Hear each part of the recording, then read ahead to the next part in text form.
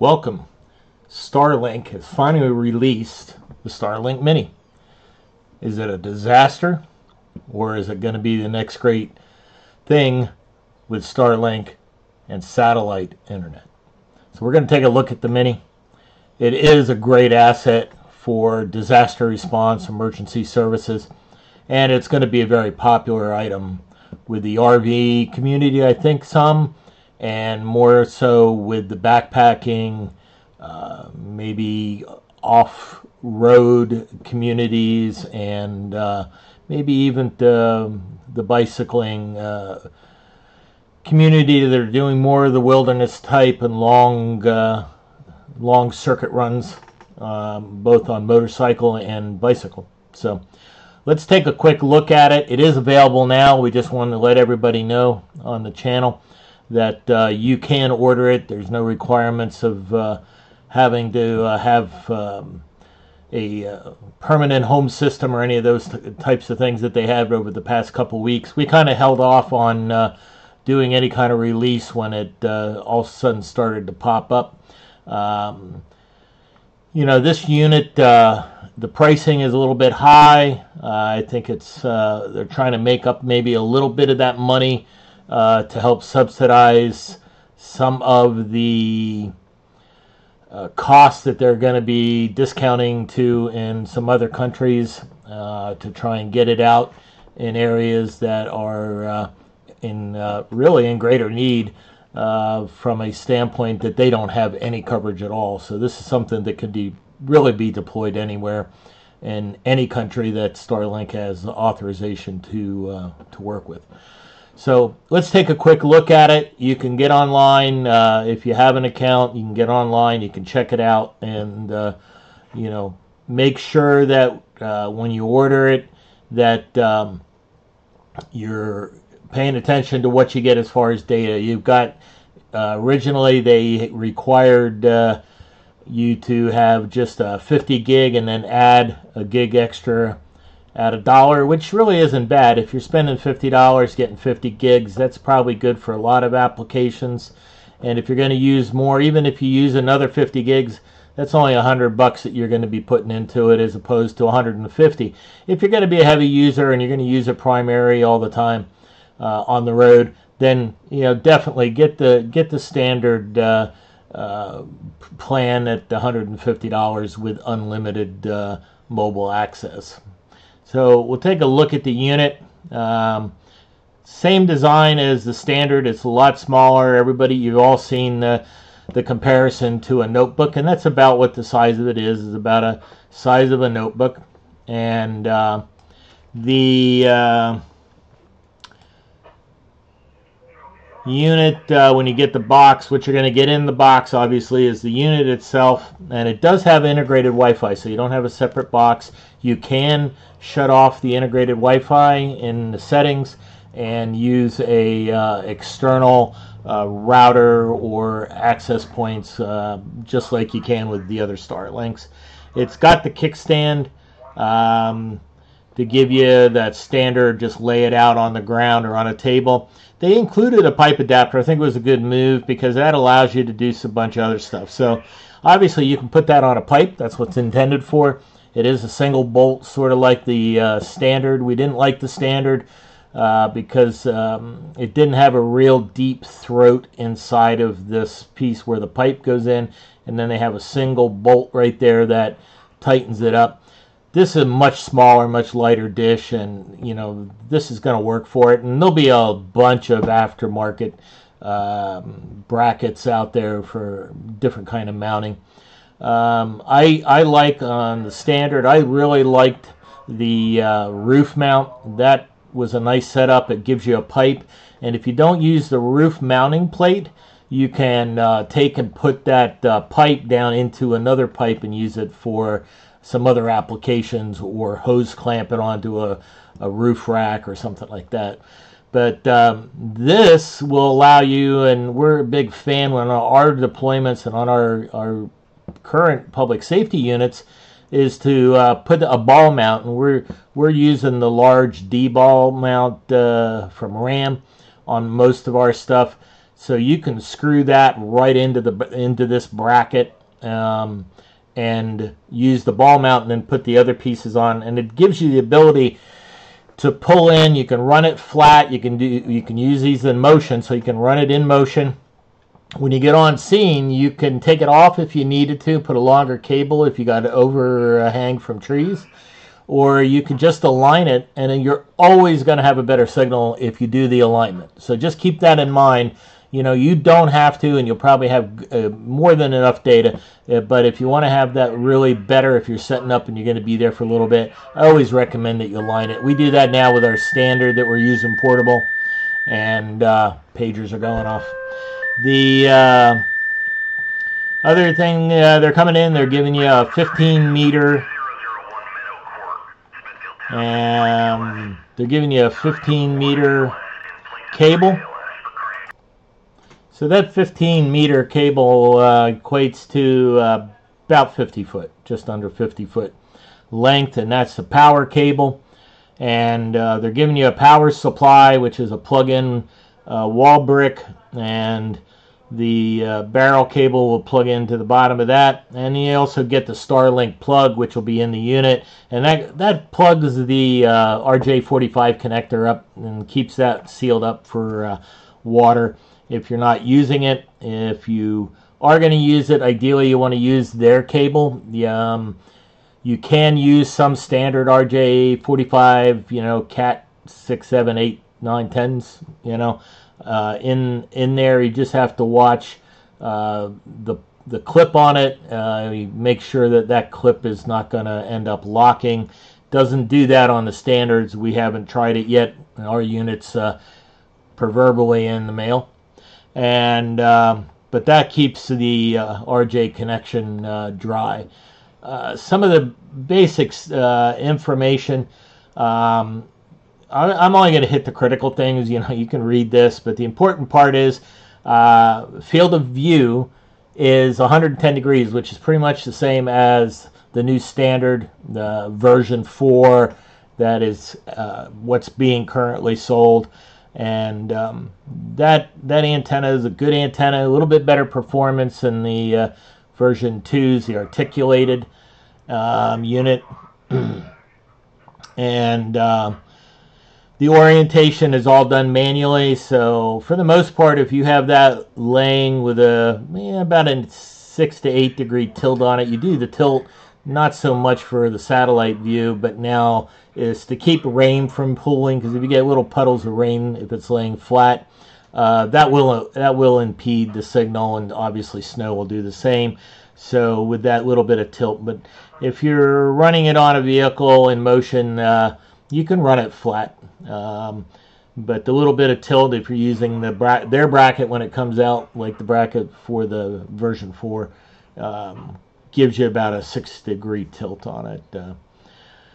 Wind speed, they're saying up to about 60 miles an hour. It better be mounted at 60 miles an hour. You want the pipe mount connected or something connecting it to something, because 60 miles an hour is just going to blow it away, obviously. Does have snow melt capability, and you're gonna go up into about the 60 watt range with snow melt on. Normally it's going to be anywhere 20 to 40 watts, depending on what it's doing and whether it's transmitting and receiving. So that opens up doors. The input range is 12 to 48 volts, which is pretty much standard PoE voltages. 60 watts they're rating it at. So if you use any of the, like a Jackery or any of those that have the USB-C PD connector on it, most all of those will give you at least 60 watts. Some of them will give you 100 watts at 20 volts, and that will run it. And there's a bunch of cables on Amazon that you can get with that barrel connector. You just got to make sure you get that 2.5 with about a 1 inch or longer barrel. Just remember, that's not going to be waterproof. So hopefully Starlink's going to come out with some more offerings on some DC cable. And one of the things that we're looking at, we've played around, and we'll do it on the Mini as well, is be able to run a Cat 6, 7, 8, whichever you want, depending on your cable, probably an outdoor grade, with a 45 connector on it. And we can run that up and then go to a PoE extractor and then pull the voltage off, so we can feed the PoE voltage up through the Ethernet cable, be able to bring the data back from the dish to an access point or another router, and feed the antenna with a voltage somewhere in that 20 to 46, say, volt range. If you're running a longer wire, you want to use the higher voltage from the source to the antenna, because you get line loss on the cable, and that's why they have that wide range on there. USB, they're saying ideally you want to have 100 watt rated, and that's because if you go in, if you're pushing the unit at 60 watts with the heat on, you're probably going to be hitting the limit on maybe that battery. But for normal use, when you're not using the heater, you can probably get away with that 60 watts with no problem. The rest of it is it is not Wi-Fi 6. Doesn't need to be. You know, you're pulling. You know, we've run a lot of things for a lot of years on Wi-Fi 5, and it works great. There's advantages on 6. It would have been nice if it had been 6. Probably a cost issue, but heck, we'd have been paying maybe $700 if it was Wi-Fi 6. So, you know, hopefully they'll upgrade that at some point. And it is a dual band 3x3, which is nice. So it is a little bit more modern. And they're saying about 1,200 square feet. People have been saying 400 to 500 feet out in distance from the unit.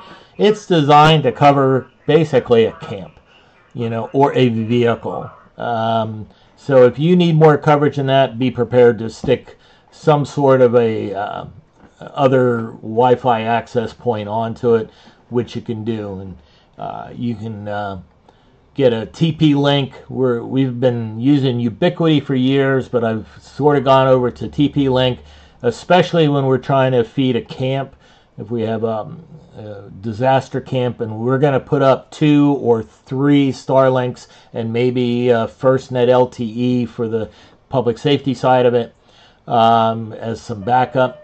And the unit on the TP-Link will allow us to load share up to 4 inputs. And that way, if one fails, we have a second, or we have a second and a third, depending on how many we're putting on there. And it helps divide that load up. And we've run off of 2 of the standard articulated units. For Ian, we ran a camp with over 100 people using the system at one time. Yeah, it was slow, but then also the satellite system itself, Starlink, was very slow. You know, you're going back almost 2 years now for that. So a lot more satellites, a lot more speed up there. So, and you can go over the other standards. Size, you know, we're in 11.75 by 10.2, so it is notebook. A little bit of thickness to it, less than 2 inches, about 1.5 inches at the widest. And then it's got the same back on it where the bracket slides up and locks into the tabs. And you'll notice they got 2 different sets of tabs on here. That's to give them options in the future, and depending on what kind of bracket you're snapping into it. And there again, power supply, you know, we talked about that. So it's, you know, the cable, you can run it off of 110. That's what they're giving you, and they're giving you that barrel connector.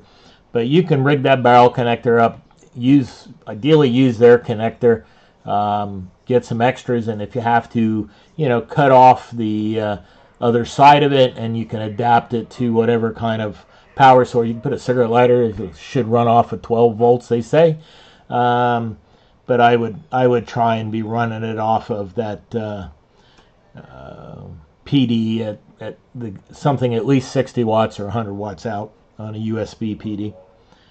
And they have a number, you know, there's some resources, setup guides, and 3D models, and and that out. You know what? Take a look at the 3D model. See what it pops up here. If we can get it to come up. Not gonna let me run it. But basically, that's the short of it.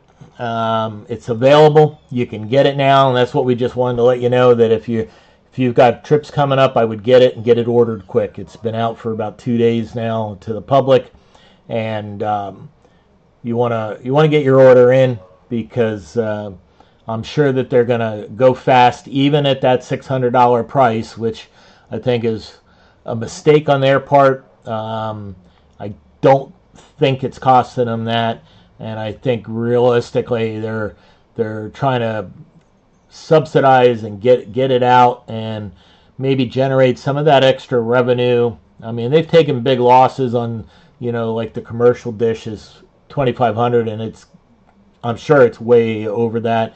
We know that the version 2 articulated, they were saying those were about $2,000 to manufacture, and they were going out at $6,000. So they're trying to makes a little bit money on the front end of this, and they're going to help to use that to subsidize some of the countries where they're trying to get the systems in, because the system's underused, and the people in the countries can use it. They don't. It's going to open up a new world to so many people. And we'll see how this goes. We've got a couple units coming in for our team. From our public safety standpoint, you could use this for a small command post trailer, or a command vehicle type of setup. I would think, if you're going to use it on a bigger trailer, I would go with a standard dish and get a little bit better speed and capacity on the the version 4 standard dish. For that, this can be used, and there's an obvious military application for this, as well as a public safety for backpacking, and we're looking at that. We have to look at, from a safety standpoint, what's the radiation coming off the unit if it was to be to put on your back, on the top of your backpack at an angle, and being left on, and what's the radiation effect on the person carrying it. Can we do that, or is that gonna put that person at risk for exposure from them? Because we're talking, basically it is microwave, the frequencies that we're at here. So we'll take a look at all those things, and we'll be back with a setup, and we're going to show you the 12 volt. Please subscribe. Subscriptions are what drives YouTube, and we're not monetized yet. We have to get more people to subscribe. Hit the like buttons, please, if you like it, and please make comments. And if we can get monetized, that helps our disaster team and our technologies unit be able to get more units. If you want to donate to the technologies team, if you want to buy as a Starlink, either a version 4, the new standard, if you like to buy as one of those, or that, you can send us a message either online here, make a comment, or go to rescueinternational.org and click on the donate there, and or send a text, and we can tell you what to do and where to send it. You can buy it online and send it to us, or you can send us gift card through Best Buy, and Best Buy has been really handy, because when we needed something in a hurry, we can usually find a Best Buy that's got something sitting on the shelf. So don't have the minis yet, though, I don't believe. Didn't have them as of yesterday anyway, locally. So thank you very much. Please subscribe. That's critical for us to build the channel. And questions and comments are always welcome and hopefully constructive. Thank you very much. And have a safe day, and press on.